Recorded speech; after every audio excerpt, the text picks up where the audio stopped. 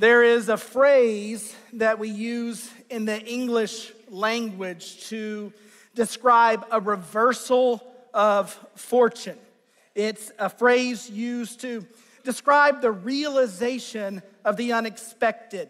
When we say turning the tables, we're talking about changing a position of disadvantage into a position of advantage. It's a way that we describe flipping the script or experiencing a reversal of destiny. Now, in literature, when we look at a story that has a great reversal in it, it is called a peripety. And whether it is a tale of rags to riches or the underdog becoming the champion or going from last to first, we love to see the tables turned. Right now in the National Football League, we're experiencing a turning of the tables in the life of a rookie quarterback. You know the story. Brock Purdy was drafted in the last round with the last pick in the April draft. He was drafted 262nd, earning the title of Mr. What? Irrelevant, meaning we're never going to hear your name again. You've had your 5 minutes of fame. But then the 49ers starting quarterback went down. Then their backup quarterback went down. And in December, they had to turn to a rookie quarterback to end their season.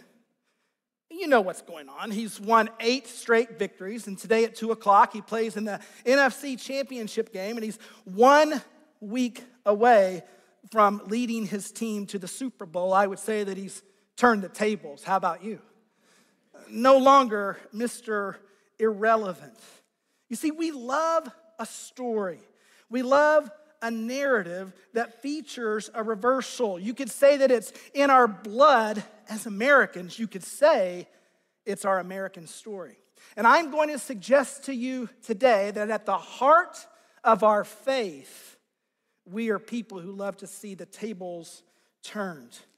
You know, the Bible loves to tell stories of great reversals, stories telling of a higher power intervening in the lives of people by his sovereign hand and providence, stories where he rules and overrules on behalf of his people to enact his divine will. The scriptures are full of great reversals. We saw it in the life of Joseph, when Joseph went from the prison to the palace. We saw it in the story between Moses and Pharaoh as Moses led the Israelites out of Egypt and under the bondage of Pharaoh through the Red Sea to the promised land. We saw it in the life of a young boy named David who defeated a mighty warrior named Goliath with only a stone and a sling. And we saw it in the life of Jesus as he ministered. He turned the tables again and again in the lives of people, just by his word or his touch. He changed the lives of a family at a wedding by changing water to wine. He calmed the storms on the sea, giving his disciples peace. He made the lame walk. He enabled the blind to see. The Bible repeatedly teaches us a simple truth, that God is able to turn the tables for our good. He's in the habit of flipping the script. He enacts great reversals on our behalf, and maybe you need to hear that this morning. Maybe you're facing some scary circumstances in life or some incredible difficulties. Maybe you find yourself in a situation where there's little time or few resources and little hope. Or maybe you've just made a mess of your life and you could use a second chance or a fresh start. I want you to open your Bibles this morning to the book of Esther. My name's Sam Hannon. I'm one of the teaching pastors here at Fellowship. If you're new, I'd love to meet you. This is our 4th and final week studying this Old Testament narrative, and what we're going to see today as we finish and summarize the book is that it is filled with reversals. Over and over again, we see the flipping of the script in this story of Esther. Over and over again, God turned the tables. Let me remind you of a few of them, and as I do, we'll walk back through the story. Chapter 1, We saw a great reversal, a flipping of the script, a turning of the tables in the life of Queen Vashti. Do you remember Queen Vashti? The scriptures say that she was hot. It does. I mean, come on. And her husband, King Xerxes, he was at a banquet. It was really a kegger. In fact, if you look throughout the book of Esther, King Xerxes was always throwing ragers. And he was usually drunk when he made a decision. So he's drunk at a banquet and he wants to show off to his friends. So he calls for Queen Vashti. Why? Just to show off her beauty. And you know what Queen Vashti said? No, I'm not coming. So she went from queen to being banished from the kingdom. First reversal. But then we also have a reversal in the life of an orphan refugee named Esther. A woman living in exile under the care of her cousin who's become her father figure. And she goes from poverty to being the new queen at Xerxes' side. And her cousin / father figure, Mordecai, also experienced a great reversal on his own accord. You see, he went from being hated, from being reviled by the second in command in the kingdom of Persia, his name was Hannon, to being exalted in the kingdom by Xerxes. You see, Mordecai would not bow down to Haman, and Haman hated him.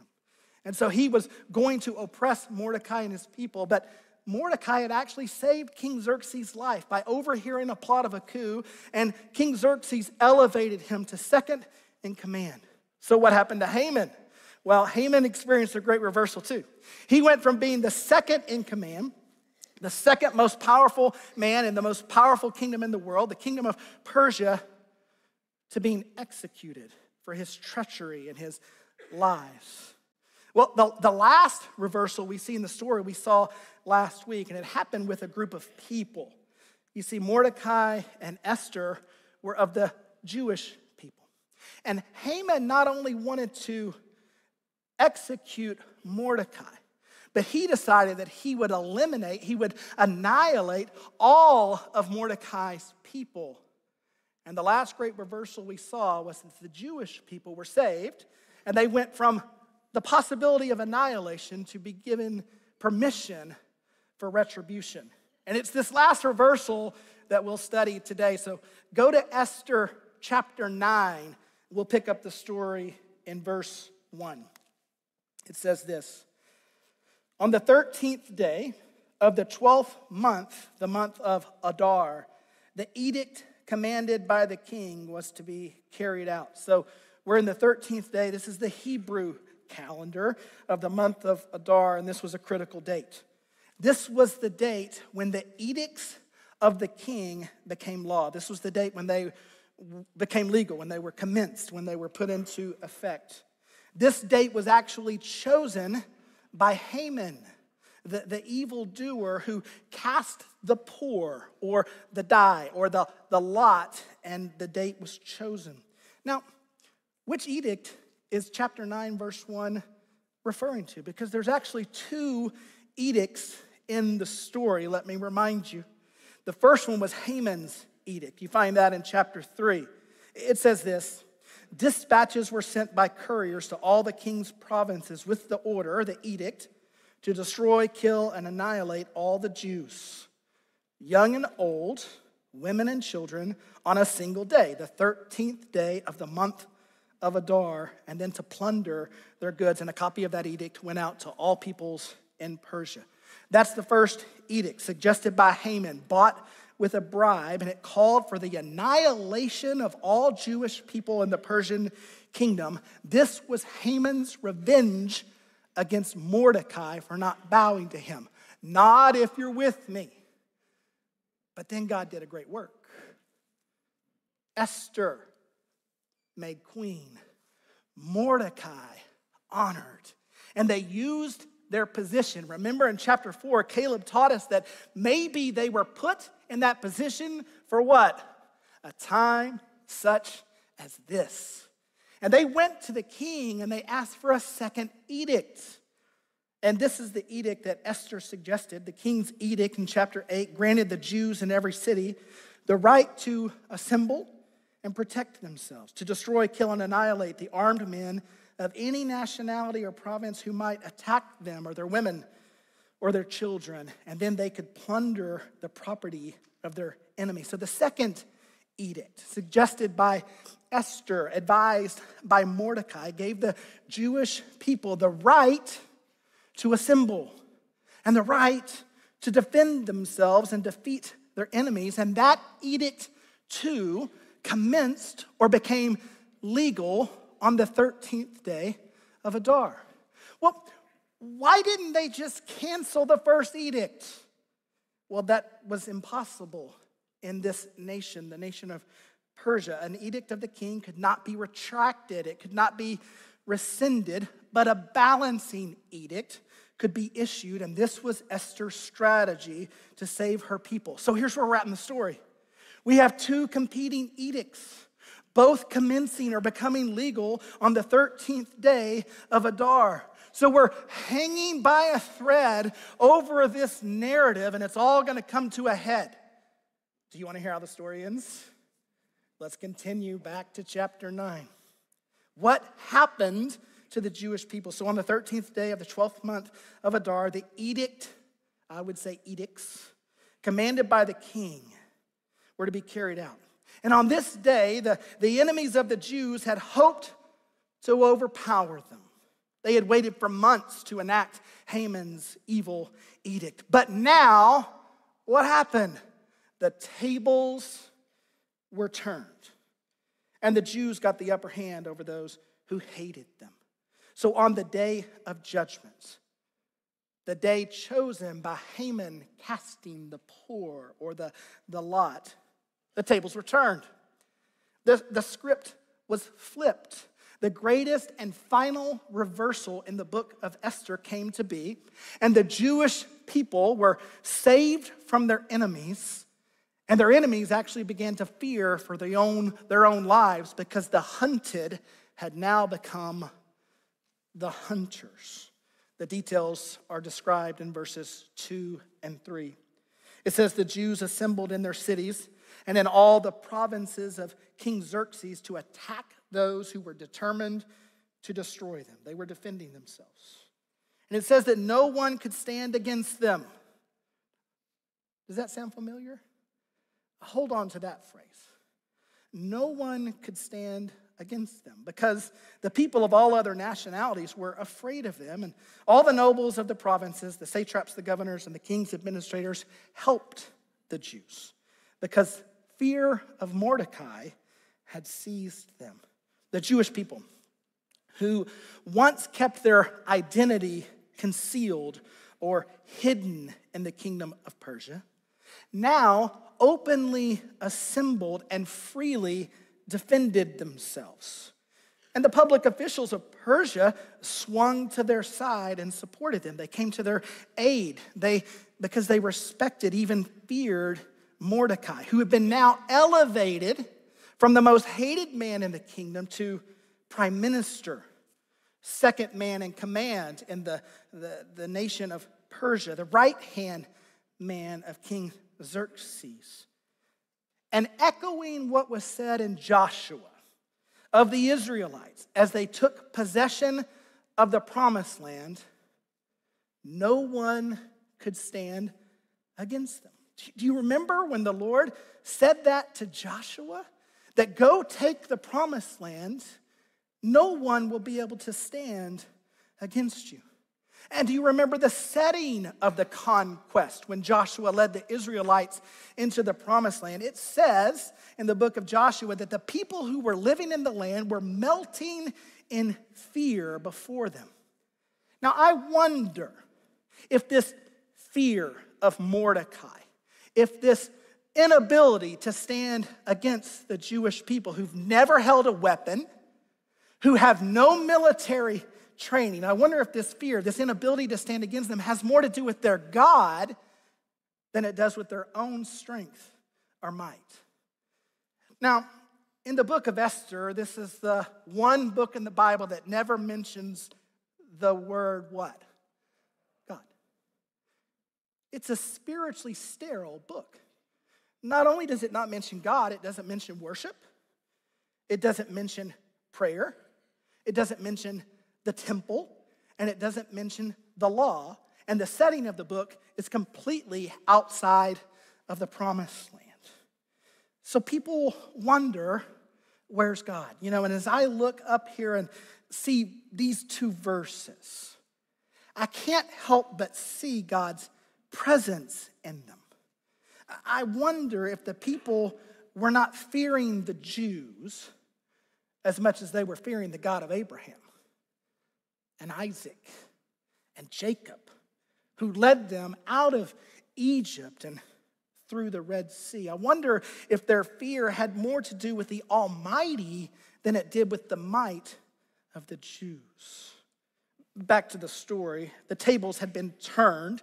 The destiny of the people of God had been reversed. Their disadvantage had been turned into advantage. So on the 13th and 14th days of Adar, the battle commenced. Look at verse 5, which summarizes it nicely.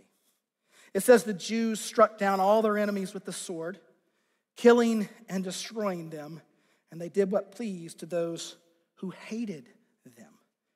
The Jews were not only spared from annihilation, they were actually given retribution.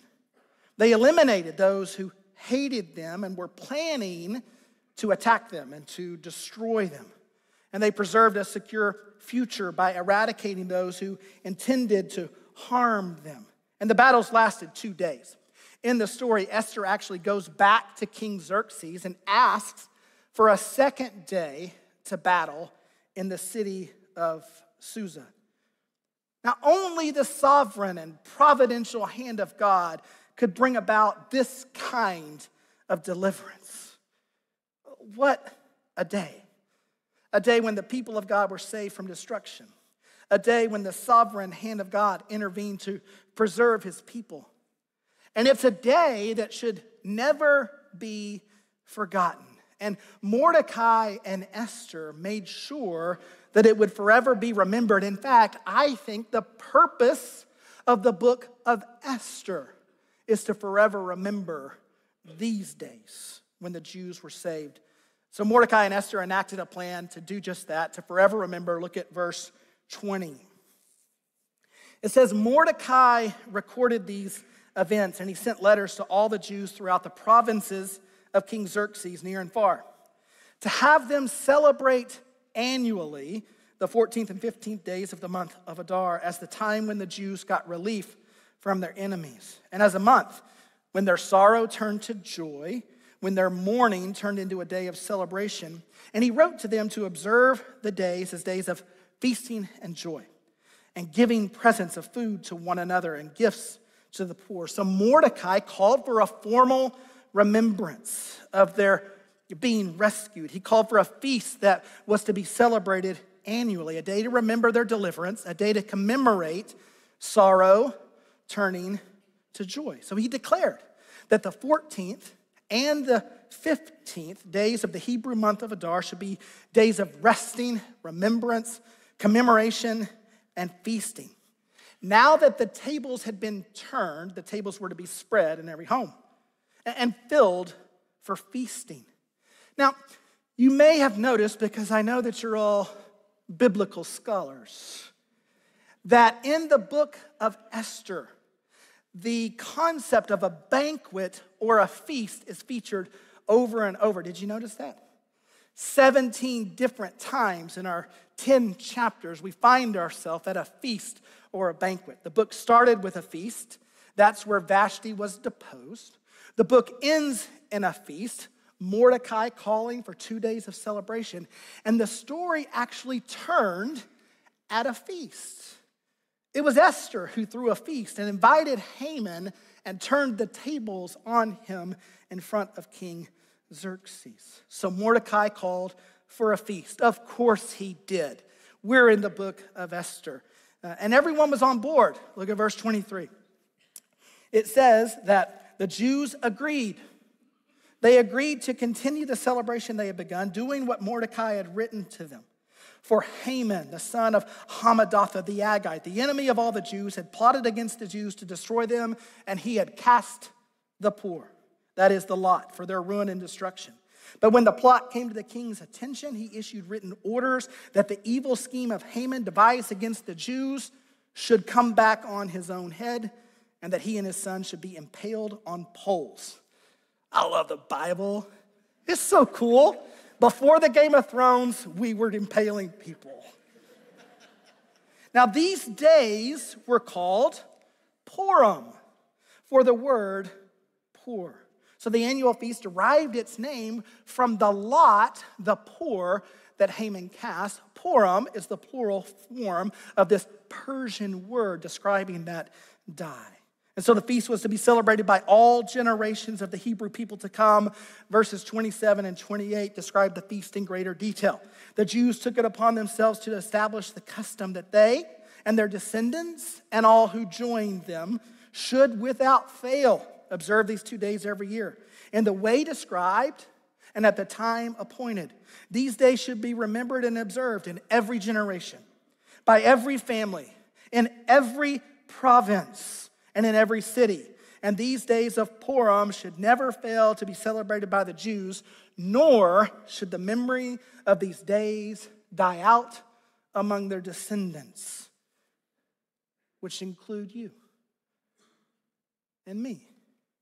When God does something big, when he does something transformational, when he does something life-changing that is extraordinary, when he shows up in an unbelievable manner, we should mark that day. And we should celebrate.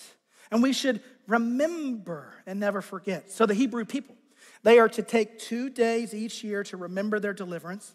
They are to celebrate a festival because in the story, Esther and Mordecai called for it. Why 2 days? Well, Esther asked for an extra day of battle, so some people celebrated on the 14th and some people celebrated on the 15th in the citadel of Susa. So it's a 2-day festival. And guess what? It's coming up. March 6th and 7th, 2023 is the Feast of Purim for the Hebrew people. You can join in if you wish. Well, Sam, how would I celebrate the Feast of Purim? I'm glad you asked. First, fast on March 5th. That's the day of battle. Then, on the 6th and 7th, read the book of Esther completely.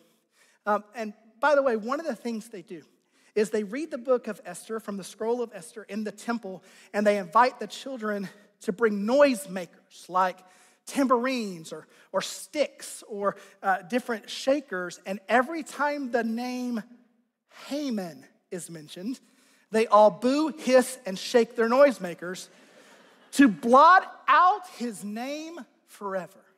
Some Jews write the name of Haman on the sole of their shoe so they can scrape his name out forever. So read the book of Esther, boo Haman, and then eat special foods like Hamantashen. Has anybody in here ever had Hamantashen?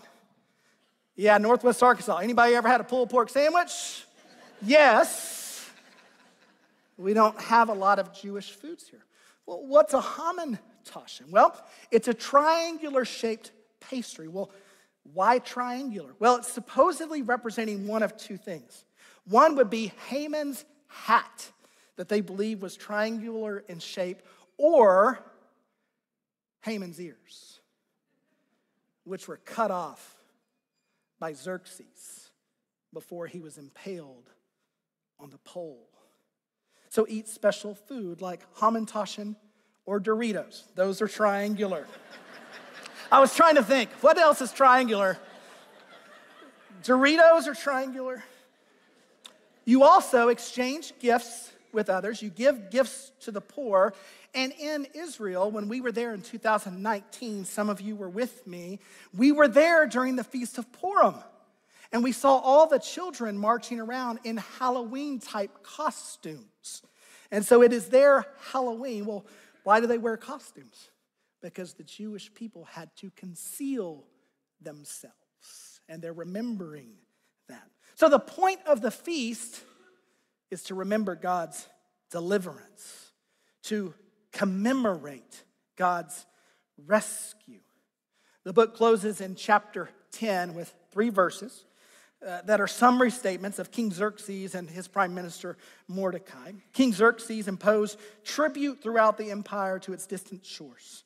And all his acts of power and might, together with the full account of the greatness of Mordecai, whom the king had promoted, are they not written in the books of the annals of the kings of Media and Persia? Mordecai the Jew was second in rank to King Xerxes, preeminent among the Jews and held in high esteem by his many fellow Jews because he worked for the good of the people and he spoke for the welfare of all the Jews. Well, there you have it, the book of Esther. An incredible tale of the deliverance of God's people that remind us of a really simple truth that I think we all need to hear. God is able. His sovereignty, his providence is able to turn the tables for our good. He's willing to flip the script. Maybe you've experienced it. Or maybe you're here today and you just need to hear that. You need to hear that there's no challenge too great, no adversity too severe for our Almighty God, that he is able to enact great reversals. He is capable of changing the course of the plot of our stories. Is that good news or what? Because maybe you're here today and you're heartbroken because you're in a relational conflict. Maybe it's in your marriage or in a relationship with one of your children. Or you're struggling with a friendship and there's bitterness and lack of forgiveness and you need desperately for God to turn the tables, to bring his healing touch. Or maybe you're facing some difficult circumstances ahead. You have a devastating diagnosis. You're grieving the loss of a loved one. You're downsized at work. And you're just crippled with grief and fear and anxiety. Or maybe you've already failed in your attempt to pull yourself up by the bootstraps in 2023. Maybe you committed to sobriety and you've already turned back to substance abuse. Maybe you committed to purity and you've already turned back to your porn addiction. Whatever you're facing, I just want you to know that God is in the business of flipping the script. At his core, he enacts great reversals. He turns the tables. And I want to invite you this morning. We'll have a time of prayer here in a minute. I just want to invite you to take whatever burden you're carrying and lay it at his feet this morning and ask him to work in your life. After all, the greatest reversal of all time, the biggest turning of the table, hands down, no doubt, occurred between Friday's cross and Sunday's empty tomb. Amen? He's able. And it was that reversal, the man on the cross, the resurrected Savior. It was at that reversal, the biggest turning of the tables, that paved the way for the turning of the tables spiritually in your life and in my life. Think about it. At the core of our faith, at the core of who we are as the church of God, is the story of him reversing our destiny through the cross of Jesus. Because of our sin, we are deserving and destined for destruction. Sinful people deserving of the wrath of a holy God. But God flipped the script. He sent his son to live the life we should have lived, to die the death we should have died, so that we might become the righteousness of God. Romans 5:8 reminds us of the truth, that God demonstrates his own love for us in this: while we were yet what?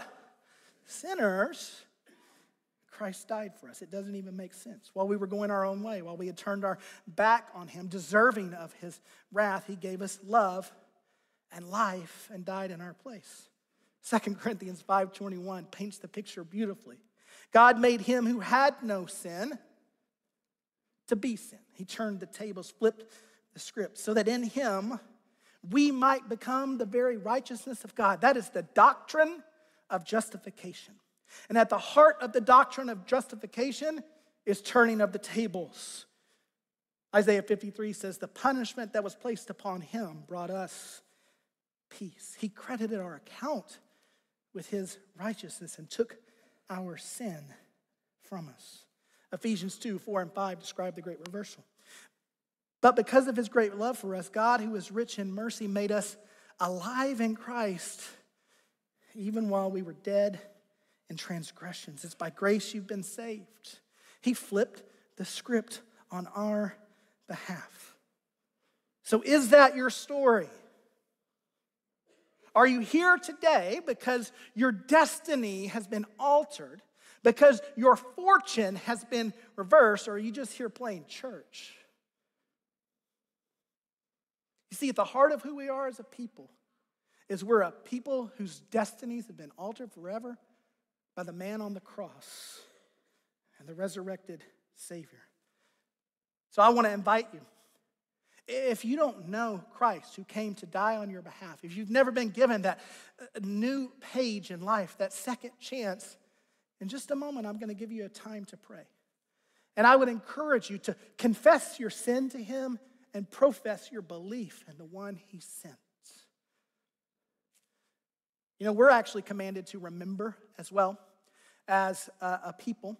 We have a ceremony. You could call it a feast, if you will. And the idea goes like this, that because the Lord turned the tables for us, we go to his table, the Lord's table to remember. And so we're going to finish our service today taking communion. Would you bow with me in prayer? The elements will come to you. They're double cupped. Hold those to the end and we'll take them together. And I just want to give you a few moments between you and the Lord. Maybe you need to bring a burden to him this morning and ask him to work on your behalf. Maybe you need to confess sin to him this morning. Maybe you need to profess belief in him this morning. Spend some time processing with him. Prepare your heart.